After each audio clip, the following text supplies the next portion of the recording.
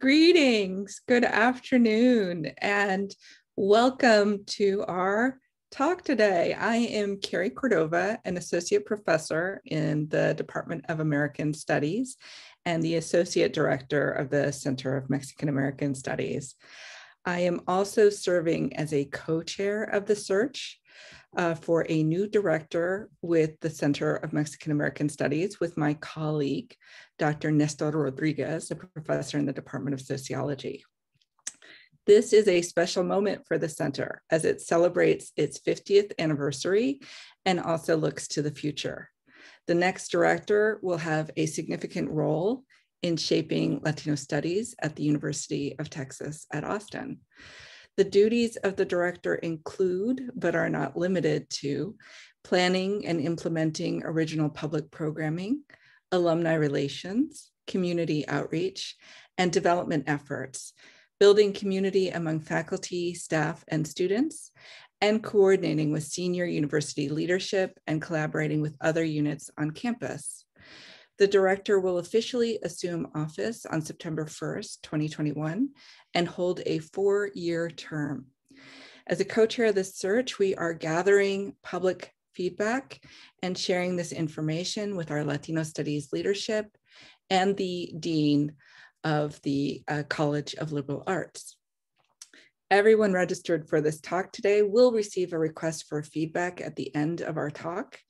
We invite you to attend both talks and to share with us your thoughts on the candidates and on the direction of the Center of Mexican American Studies that you would like to see. We also will make recordings of the talk available for those unable to attend, and those recordings will be accompanied with requests for further feedback.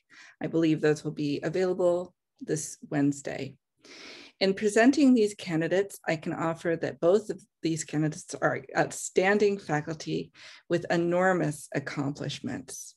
I have the great pleasure today of introducing Dr. Laura Gutierrez. Laura Gutierrez is an associate professor in the Department of Mexican American and Latino Studies at the University of Texas at Austin, where she has served as interim chair and is now serving as associate chair. She teaches classes related to culture and performance from a queer and feminist position and across the curriculum, often using a transnational framework.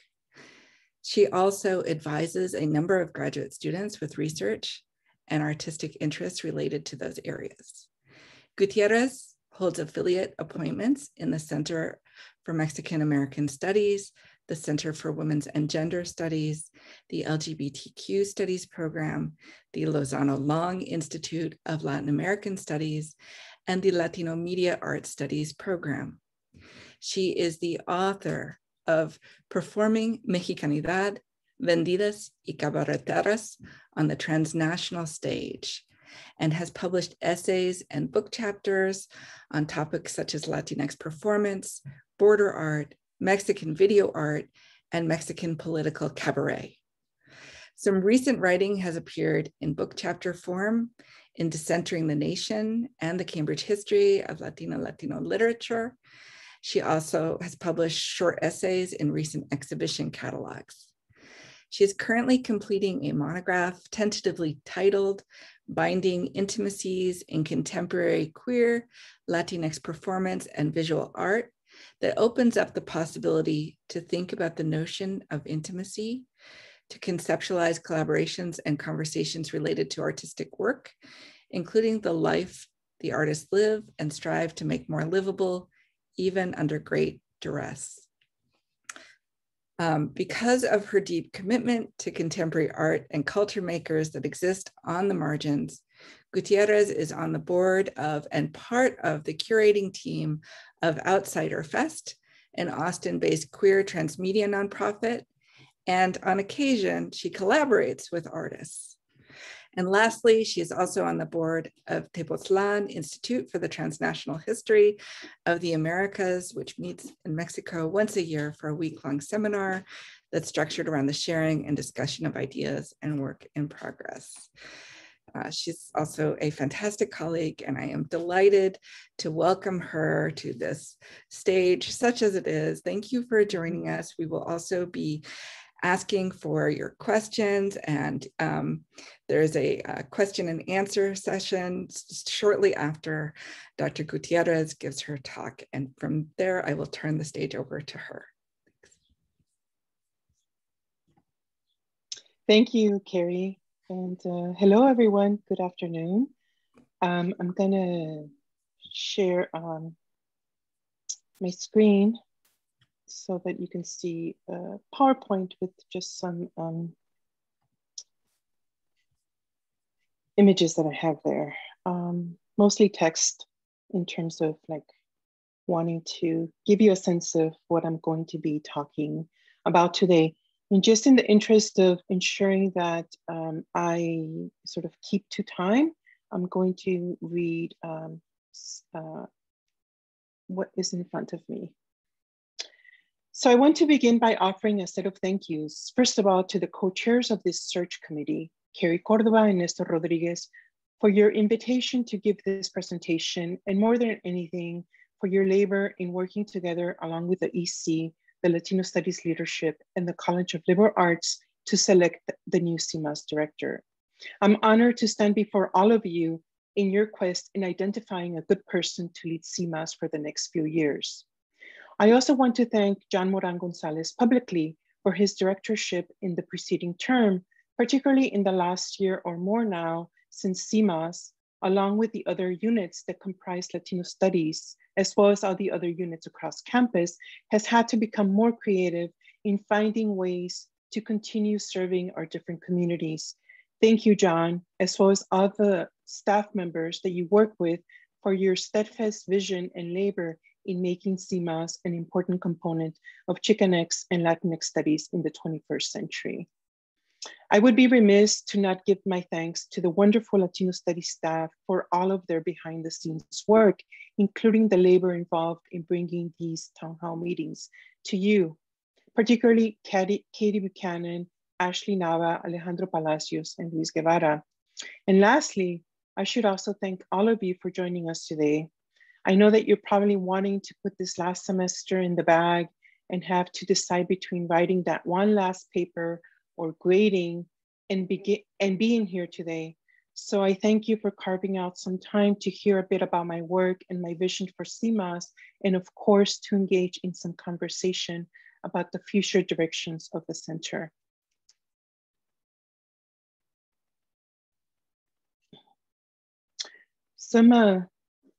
For those of you that might not know me, some background experience that I have, and also to extend a bit of Carrie's generous introduction, I wanted to say a bit about myself and my work so that you may have a sense of how I'm arriving at this potential opportunity to serve as CMAS director.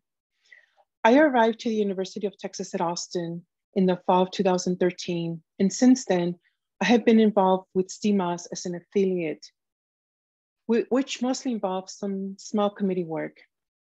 But it wasn't until the two instances that I served as interim chair of MAUS that I was able to work closer with CMAS and its directors, along with the director of the Latino Research Institute, as we began to think about ways of coming together with the intention of continuing to work towards the empowerment of students, scholars, and communities within and beyond UT, all while keeping in mind the primary tenets of ethnic studies and our collective mission.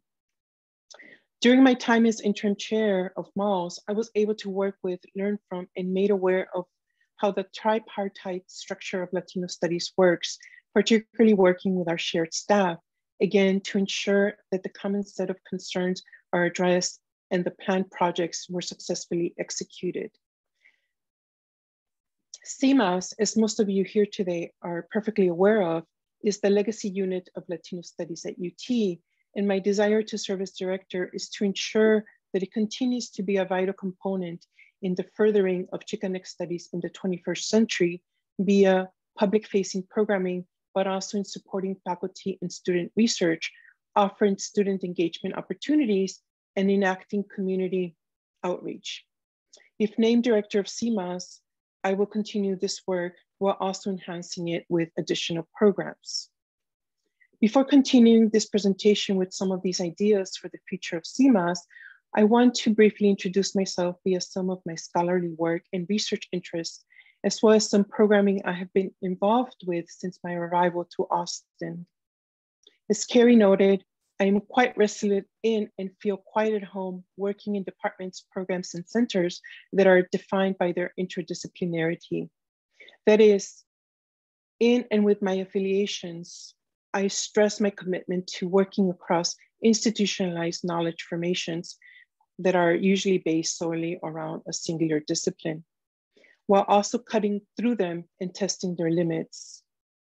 Thus, for example, in my own scholarly pursuits, I would say that my continued bringing together performance studies, ethnic studies, gender studies, and queer studies to think about Chicanx, Latinx, and Mexican performance and visual art has been a vital component of my intellectual sense of self, one that is nestled in an intentionally promiscuous, cross-disciplinary way of approximating cultural and social phenomena, such as the monograph that I'm in the midst of writing that Carrie mentioned, Binding Intimacies in Contemporary Queer Latinx Performance and Visual Art.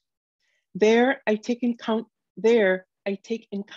and collaborative networks among artists as one of my framing devices to enhance the methodological approaches to art and culture, which I feel can be instructive in the ways that I can approach the leadership position of a unit whose heart is collaboration, public programming, and community engagement. This approach, I should also say, extends and nurtures my teaching at UT. To be sure, in order for me to be able to serve all those researchers that center Mexican-American populations at UT, I am aware that I would need to work more diligently to establish relationships with those units that fall outside of my specific areas of research. This will ensure that these conversations happen across a wider spectrum of research interests and concerns. I'm hopeful that these will generate additional programming and faculty and graduates research support to ensure that CMAS serves students and faculty across the college and university. I believe that I can also bring to the CMAS director position some of my connections and involvement working with different cultural and art institutions in town, like Mexicarte, the Contemporary Austin, and this coming summer, the Museum of Human Achievement.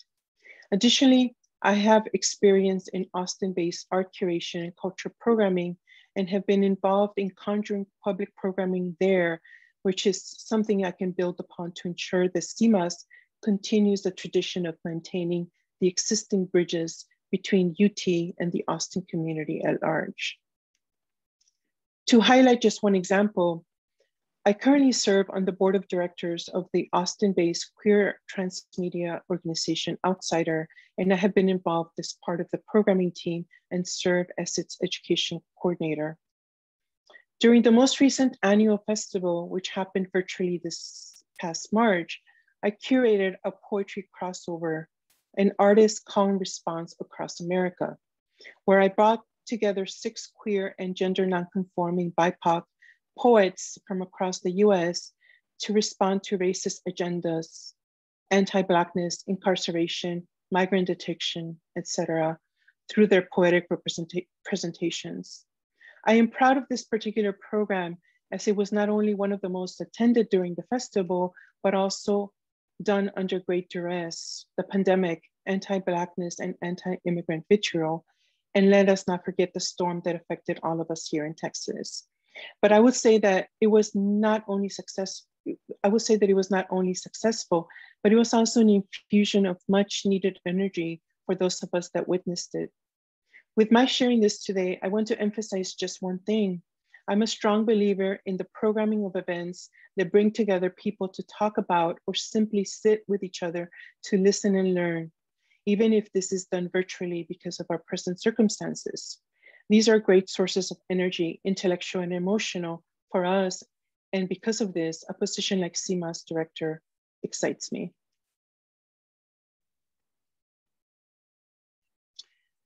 Having said all of that, among my top priorities, especially for the first year as CMAS director, is to ensure that the programming that has already been planned, but some of which has been postponed because of the pandemic, continues forward and is done so successfully.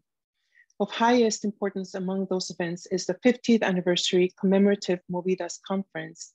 I would ensure it is executed in line with the vision when it was first discussed, but also with an understanding that perhaps now more than ever, the idea of coming together to think about what the past 50 years of Mexican American studies and more broadly Latinx studies and ethnic studies has meant for UT, the state of Texas, is of vital, and the state of Texas is of vital necessity. This coming together to reflect on the past and given the systemic oppression that continues to affect our communities, we will also need to gather around to think about any and all necessary future movidas. What are the movements that we must enact to ensure that the most vulnerable members of our communities are better off than they were before, or they currently are?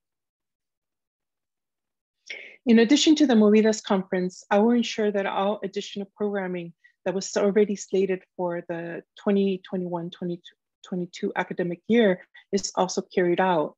And I understand that as the Movidas conference, we'll need good and clear communication between all Latino studies at UT leadership, including the current director and associate director, the staff, and the CMAS EC. Other programs that are of major importance for me revolve around faculty and graduate student research support. I'm eager to continue to work towards the success of CMAS's fellowship programs, both the CMAS Benson Research Fellowship and the Carlos Castañeda Postdoctoral Fellowship. They have both been essential in the arenas of research for scholars outside of UT who have been able to be in residence for a summer or an academic year to take advantage of the Lilas Benson collection, as well as the intellectual communities and the academic programming that Latino Studies at UT and other adjacent units provide. I understand that the residency fellowships have been altered or halted due to the pandemic and will work towards a transition back to them or their restructuring to ensure that we are meeting the demands of research on the culture and social life of Latinx populations in the US, while also complying with public health protocols. I am committed, for example, to continuing to nurture young scholars who are exiting doctoral programs with a PhD on hand and are doing some of the most groundbreaking research in our field, but are faced with a tough job market. Paying particular attention to the ways in which CMAS may be able to provide an opportunity to thrive in academia or outside of academia with a postdoctoral fellowship, for example, is something that I'm committed to continuing to do or starting up again. I will also ensure that the additional CMAS hallmark events and programs continue to thrive. In particular, the Américo Paredes Distinguished Lecture Series and the Sam Coronado Student Poster Art Scholarship Contest, which are cornerstones in our community building. And I know that we all look forward to them every year as they activate our intellect and our creative brains.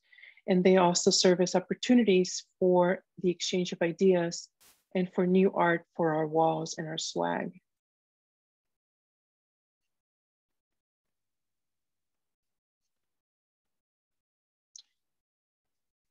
One of the ideas that I would, so this is sort of my goals in terms of implementing new projects. So one of the ideas that I would love to implement is the creation of research clusters or reading seminars. I know that we are all overworked and probably have a zillion things on our pile of books to read. But one of the things that I have always treasured as invaluable in the working on a research topic or a series of common texts is coming together and discussing them with fellow minded folk. This felt even more urgent for me while in isolation during this last year, while I was exhausted, as I'm sure you all were and still are. I crave intellectual connection. I would want to be mindful of what's possible in regard to everyone's time, but I'm interested in launching a pilot program to begin by opening up a space for faculty and grad students to come together to discuss and debate particular texts or sets of texts that may then lead to a formal research cluster. As an incentive, I will set aside money from the budget to ensure that people's time is compensated in some way. An additional idea that I have, and also because of CMAS' long-standing tradition of connecting thought and action, is to foster participation between the different constituencies, students, faculty, and staff, and the communities beyond UT. I'm interested in an artist and activist residency program that I know an initial conversation has already begun with the current director. I would want to continue with this possibility.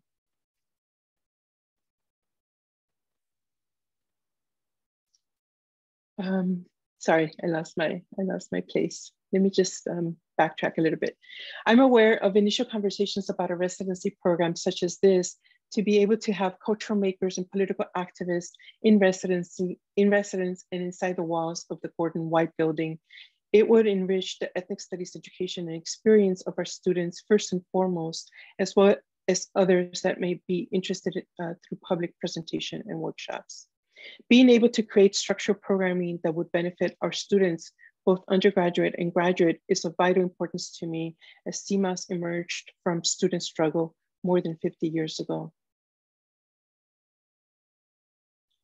Moreover, given both the intellectual and spatial proximity, it would be of utmost importance for me, as well as a goal to expand the structural linkages between Black studies and Latino studies with joint programming, which will generate conversations and new knowledges. One of the ways in which I see us coming together is through undergraduate engagement. I would love to create the necessary scenario to bring together a number of undergraduates to structure conversations between the two units. These conversations that would work as brainstorming opportunities would put into motion a type of public event in the spirit, again, of student-led efforts at UT. If CMAS was created by UT students out of a need to address the most pressing curriculum and community issues affecting Mexican-American people more than 50 years ago, the students themselves should come together and work alongside the staff and the faculty in determining what should be produced to best serve them and their needs intellectually, socially, and culturally. Additional ways in which Black studies and Latinx studies may work together would be to be able to co-curate visual art shows in the different gallery spaces in the Gordon White Building and other cultural and artistic presentations. One easy way to do this would be to bring a short-term One easy way to do this would be to start a short-term residency visiting artists and or media/image maker to campus who may work with students in Latino studies, in Black studies, but also in our adjacent programs and units like NACE and Asian American Studies and others to create workshops that will enable students to produce new work, which they could ultimately present like on a yearly basis, perhaps. This could be run first, again, also as a pilot program, but if successful and if there's interest, as well as resources to carry this forward, it may become an institutionalized program. With this in mind, and given my relationship with the incoming dean of COFA, as well as our overlapping, this is Dean Ramon Rivera Cervera, as well as our other, our overlapping areas of research, I'm envisioning being able to work with him and across colleges to think about the arts in relationship to questions of race and ethnicity as key in making social life more bearable for those having to endure systems of oppression, not just race, that are relentless at this historical juncture.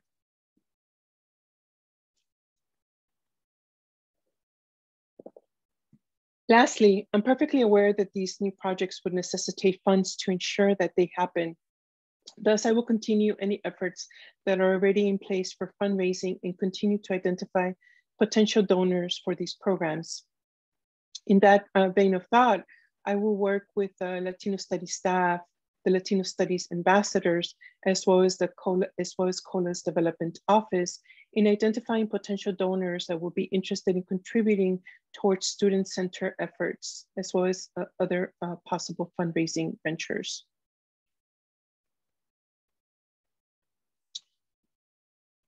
In conclusion, I believe that we must be mindful of all the different players and the myriad of possibilities that make up our field. If ethnic studies is, and I have no doubt this to be the case, the most important constellation of fields in academia in the 21st century. I will work towards this vision and these goals, and the EC will play an important role in advising and approving this and any changes that may come in the future years. So just, I think I'm within the time limit of 20 minutes to ensure that there's ample opportunities for conversation and discussion. I'm happy to now take your questions. Thank you so much, Laura. Thank you for that wonderful discussion, and I'm here to help you moderate any questions that might be coming your way. Awesome, and somebody's going to start us off with, how can you expand community engagement? Thank you for that question. I think that, of course, again, community engagement, there's sort of been historically sort of at the heart of CMAS, right? I will work towards identifying who are some of the community leaders, in Austin.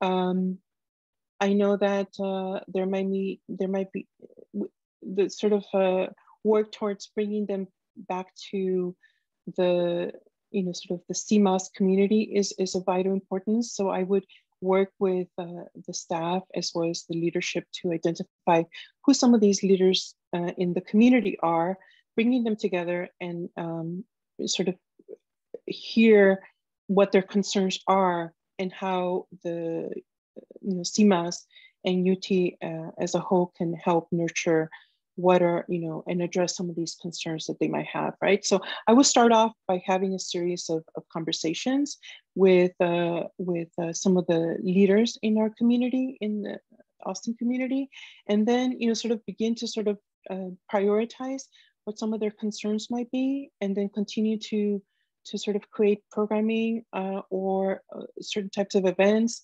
or, I would also want, to offer the possibility of doing more work that takes, the faculty and the students outside of sort of the 40 acres into Austin, because I know there's sort of a need to also sort of be visible out there in the community, right? So what are some of the ways in which, we can also not just bring the community to UT, but how can we also work towards, getting out there, because we need to also ensure that what we mean by community engagement is that it's both ways, right?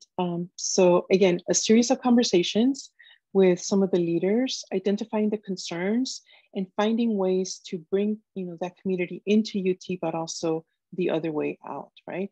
Which I would probably stress the second as being of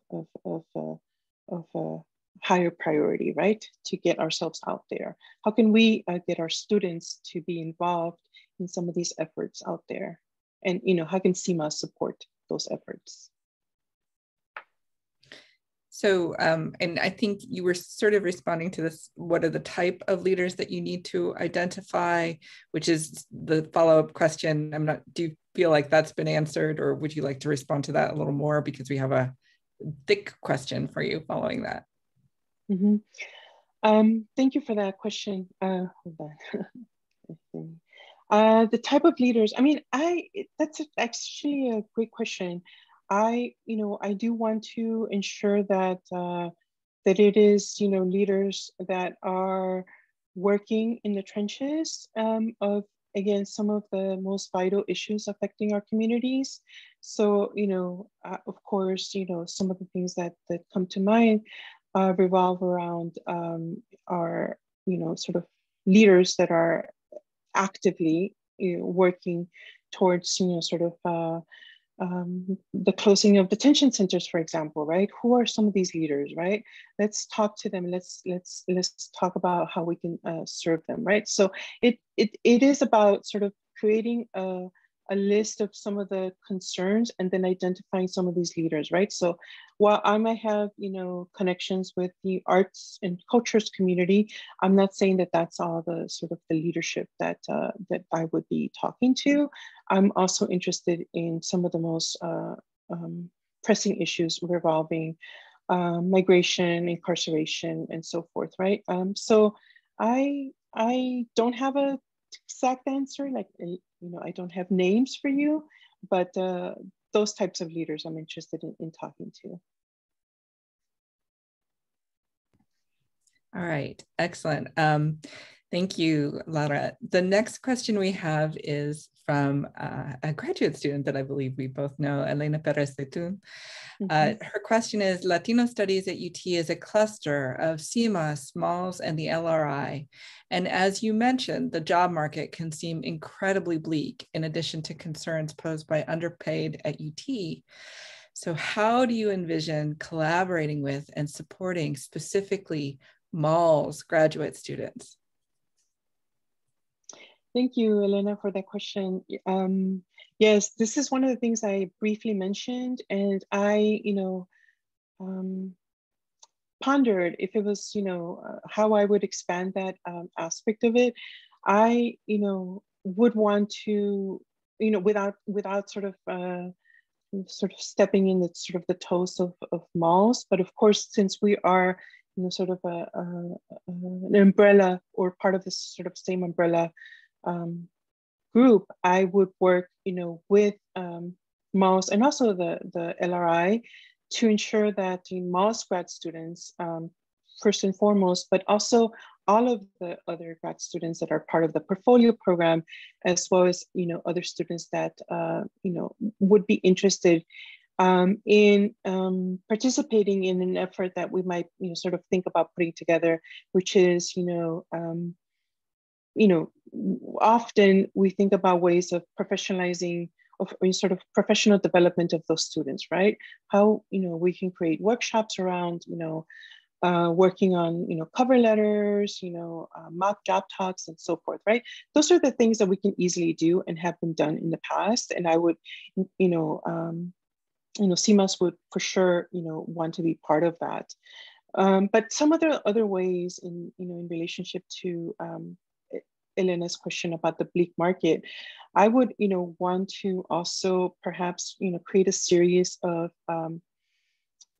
additional kind of workshops that revolved around, the job market that is within academia and beyond academia, right? So again, this would sort of necessitate identifying who are some of these speakers that could come and do workshops with the students to help, sort of them in perhaps sort of thinking about jobs outside of academia, right? Sort of what are sort of alternative academic ways in which one could use their doctoral degrees, right? I do think that, one possible example, that I can, think of is not just sort of, not only sort of migrant advocacy, for example, type of jobs that are there, for us to use our expertise and our knowledge, or, museum curation and things like that, right?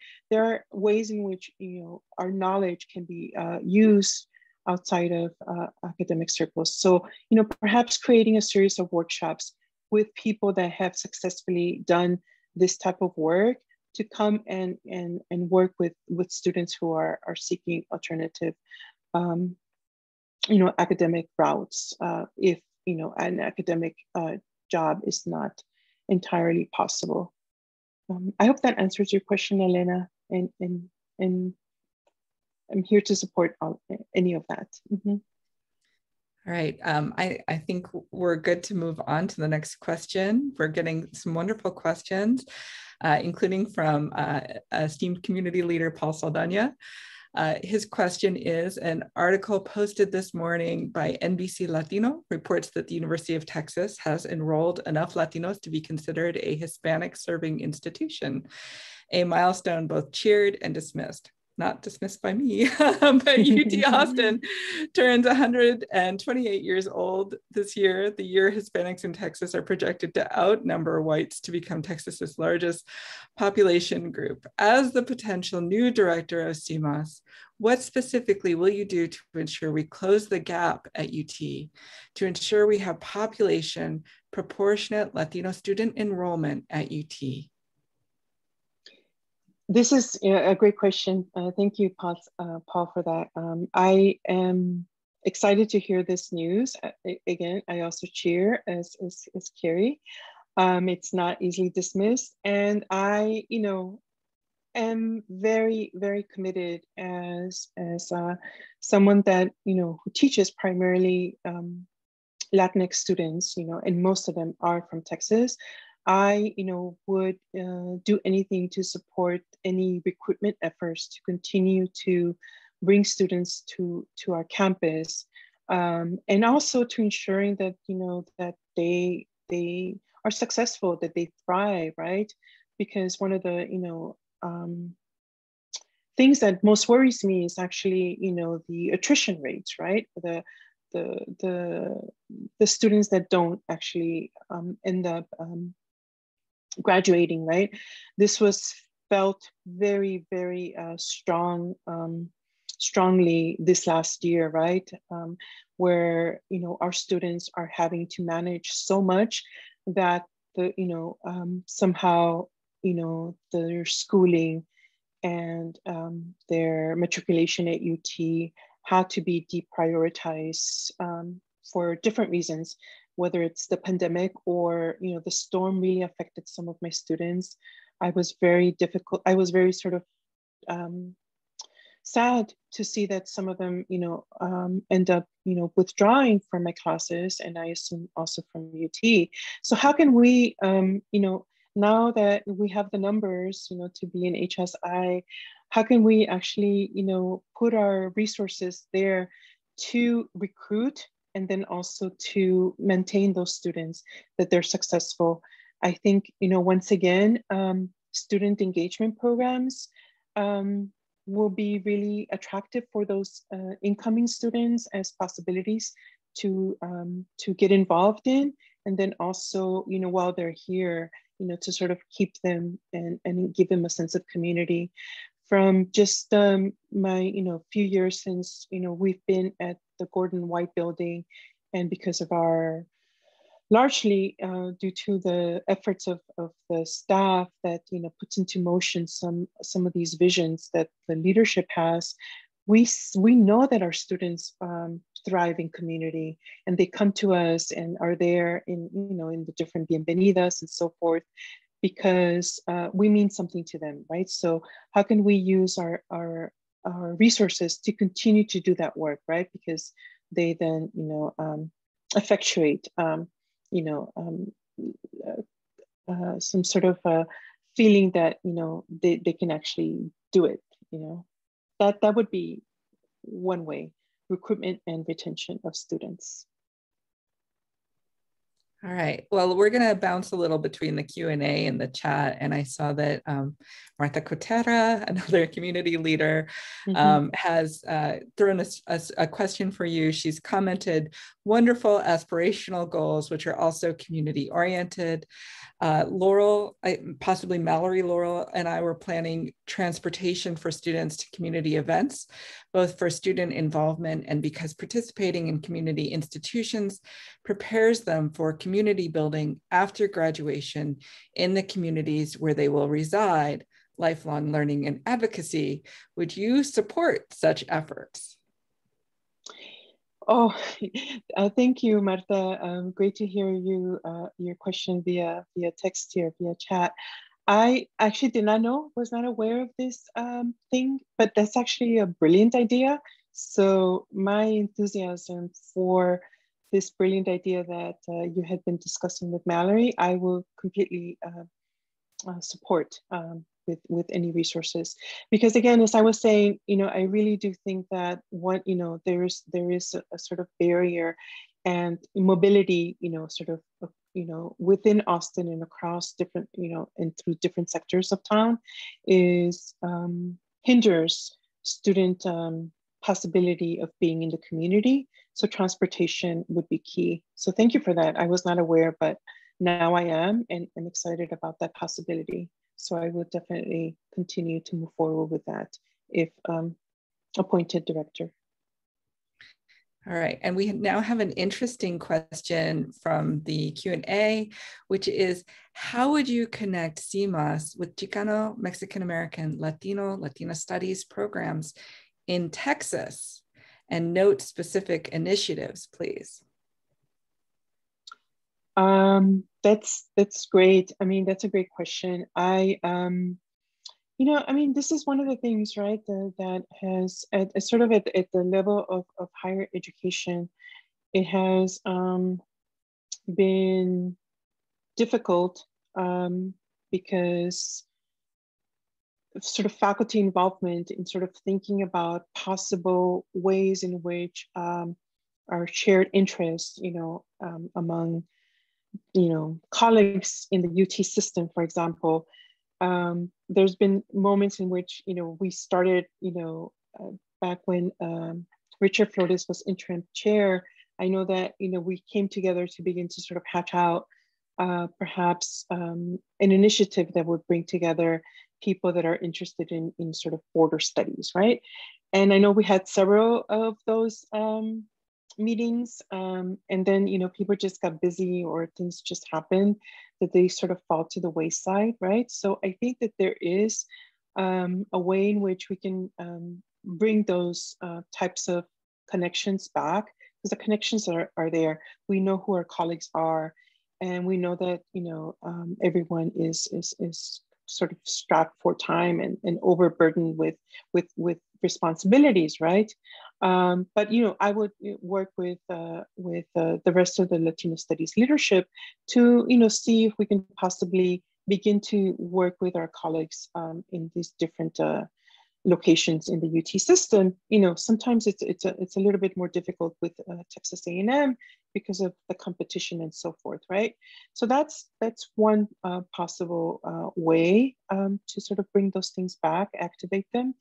And then of course, this doesn't get at, the other sort of education programs, that are not part of the higher education system, which, has to do with high schools and so forth, right?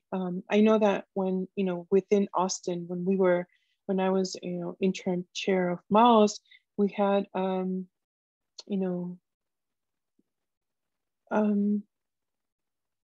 visits. We had, sort of structured visits from different high schools and middle schools that would come to and through malls specifically, right? But CMAS could also be involved and engaged in doing some sort of programming, which leads to my previous answer about student recruitment and retention, right? How can we also let those students in particularly, at the high school level, know not only that UT is there for them, I mean, they know that UT exists, but to think of UT as a possibility and to strive to, enter as a student is also difficult because they might feel, intimidated or not smart enough and so forth, right? So how can we nurture those connections with the, specifically at the high school level to ensure that the students that think about UT as a possibility actually, apply and then enroll in UT. Yeah, I think I got lost along the way with my answer, but those are some of the things that I can think of at the moment. Well, I think everyone can appreciate your ambition. So thank you, Laura. We have another question for you. You make community engagement and coalitional student programming sound easy, which I love. What do you think gets in the way of that kind of community building from happening more organically on campus?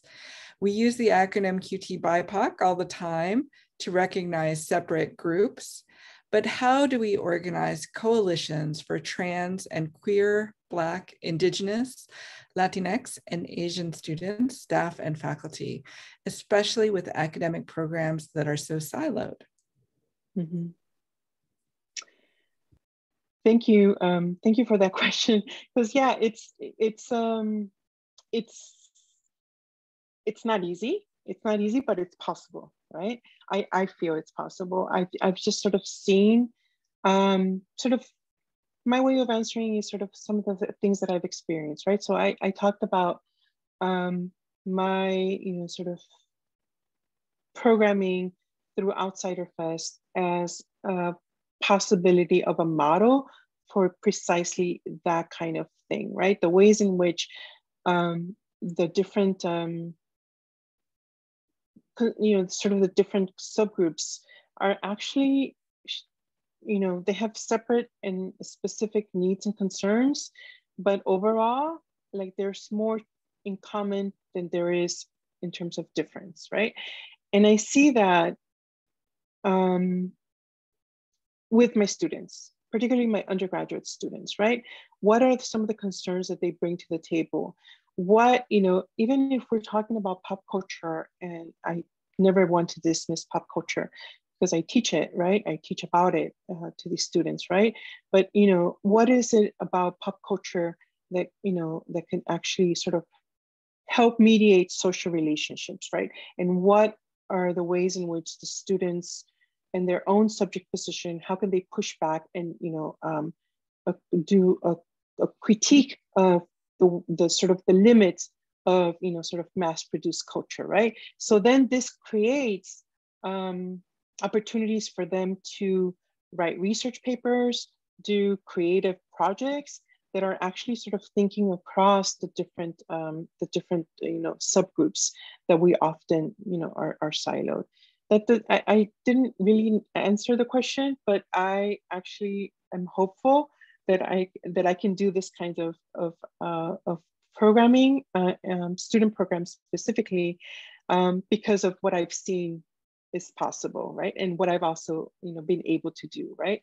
And also because these are also similar interests. I'm very committed to this different parts of this acronym that was spelled out in the question.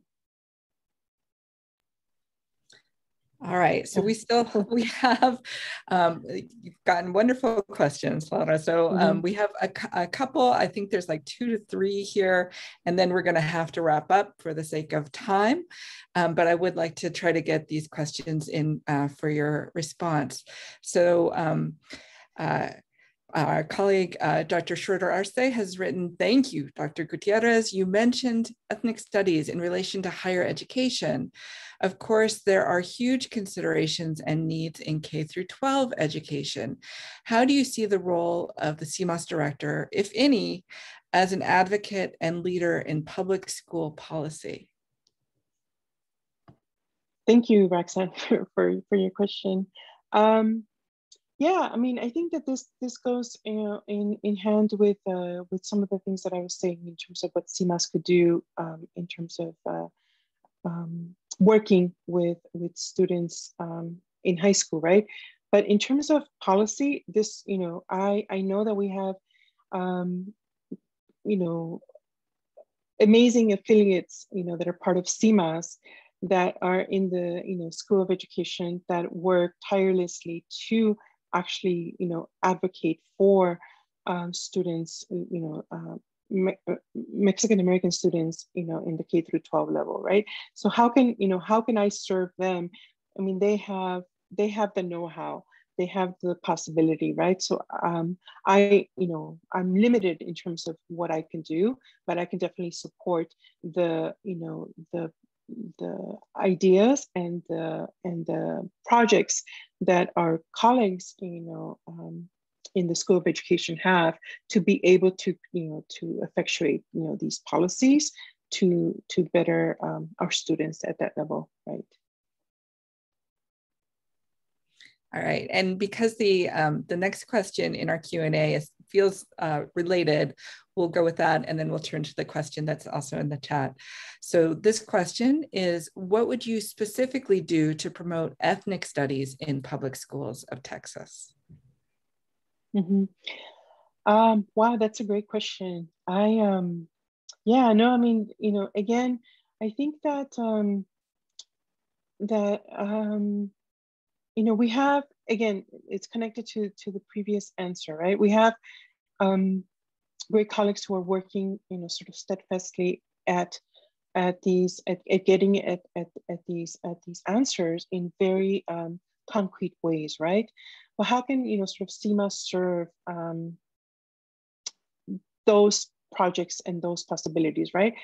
I would want to again, this is connected to a series of, this is just an idea that I'm sort of hatching out at this moment. So, I apologize for it not being completely thought out, but, I'm just kind of like thinking about, the previous question about ensuring that our students are also engaged in, this type of sort of community programs, right? How can we, sort of as faculty, and more than anything, grad students and undergraduate students, how can we, work with them to give them training possibilities within ethnic studies in a pedagogical level, right? So can we create a program to, sort of advocate for ethnic studies or bring ethnic studies to, K through 12 level in different, schools, in Austin and beyond, right? In Central Texas, or maybe even the whole of the state of Texas, right?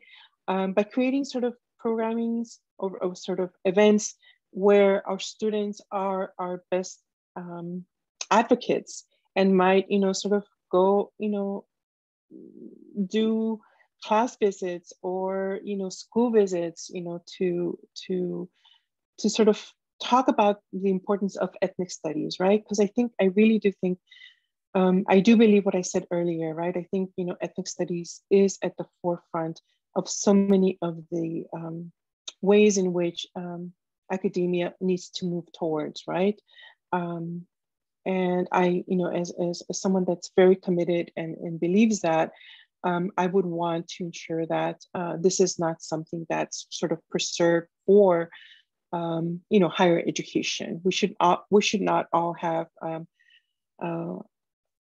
all of the good things, right? I think they need to be distributed, and I do believe that our students, would be open to this because of who they are, sort of just the demographics of Texas students, just sort of speaks volumes, right?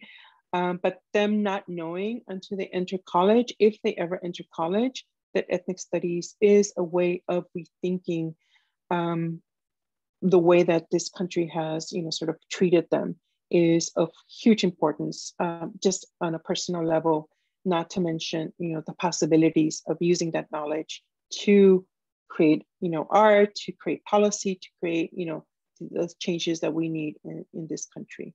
Oh, I sounded like a president. Sorry, that's not. But that's. I do believe that. I do believe in ethics studies. Thank you. Thank you, Lara. We have one last question for you, and then we will close out our time. And we're at our 5 minutes to the end of the hour. So we'll try to keep this short and sweet, but at the same time, this is a kind of hefty question. What is the role of CMAS and the CMAS director in ensuring that the issues identified in the Hispanic Equity Report are resolved? Don't those inequities undermine the university's aspiration of being an HSI?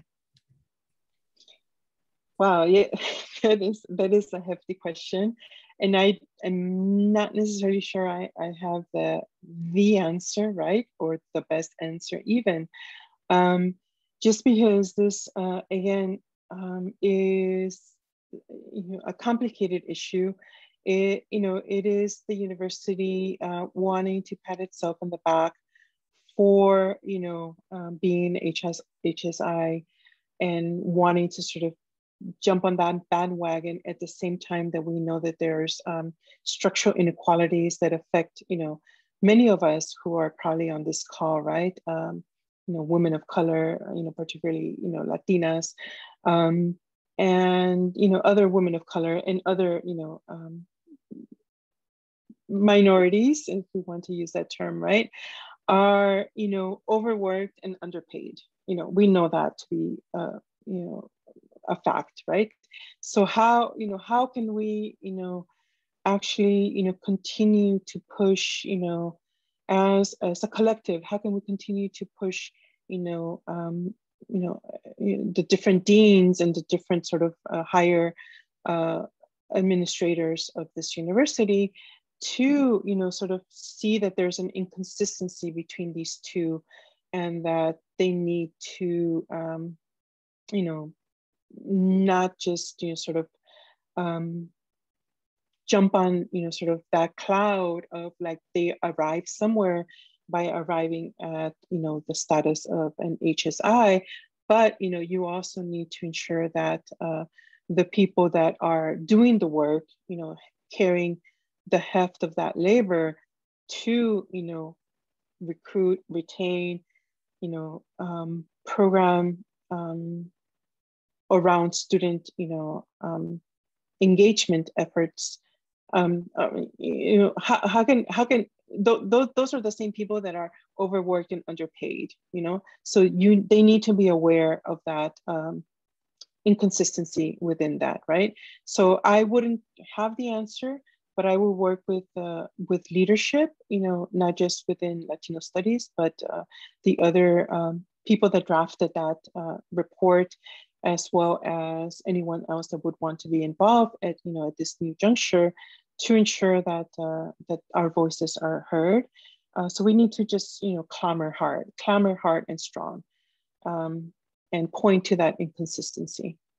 Thank you for that question. That is a heavy question. But I think we could do it collectively. I'm ready to scream. Okay, collectively is always a good way to bring our conversation to an end.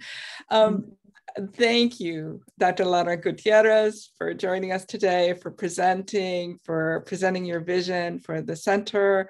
We're so grateful. Everyone who has registered for this talk should receive via email a request for feedback. So please be alert to that request. We also hope that you will join us tomorrow for a different talk from Dr. Maggie Rivas Rodriguez. And as mentioned at the start, these are stellar faculty and colleagues that we have to present to you. And we know they would do an amazing job, but we would really appreciate the direction that you would like to see for the center. So with that, we're going to close our event today. Thank you all so much, and we hope to see you tomorrow. Okay, bye-bye. Thank you all for your questions. I really enjoyed our conversation. Yes. Thank you, Carrie and Ashley and everyone else.